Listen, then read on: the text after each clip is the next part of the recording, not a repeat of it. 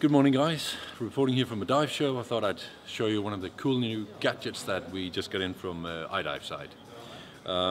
It's a remote control. Amazing enough, nothing new really, but new to the Venom lights. Basically, it's a controlling unit with a button, a fiber optic cable, and an L-type connector going into the light.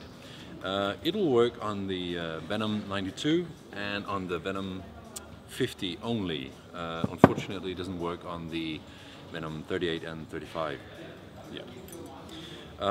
Basically, you just plug it in here, and you need to turn on the light. Okay, put your sunglasses on. There we go.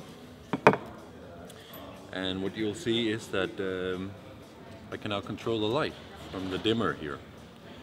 And it's actually great because I have more settings with this one as it goes not into steps, it's going gradually, so I can increase the power up and down.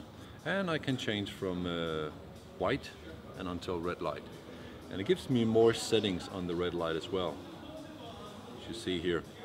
See, the Venom 92 only has two different functions, red light and the white light, but the Venom 50 has three different settings, and here you'll be able to control it from video light to red light and to fluorescent light.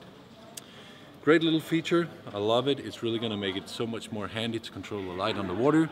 If you got these two great lights, this is something you might want to look into.